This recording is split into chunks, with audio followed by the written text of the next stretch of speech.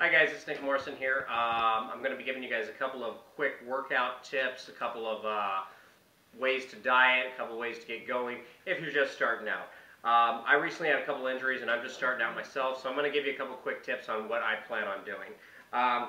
First thing, as far as supplements go, you can get crazy and buy all kinds of supplements, but the three basics in most modern times are glutamine, creatine, and some type of protein.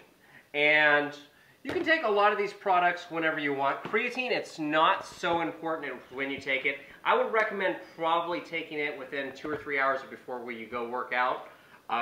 Glutamine, traditionally, since it helps you recover, is something you're going to want to take usually towards the end of the day. And protein.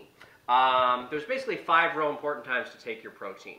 The most important is being immediately following a workout. Second most important is just before a workout. Excuse me.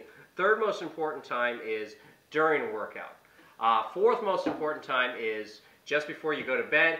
Fifth most important time is just when you wake up. So again, if you can hit all those, you're probably going to be doing pretty good. If you watch me in the future, I'm going to be coming up with some weekly tips on just basic exercises you can do, things that you can check out, things that'll help work you.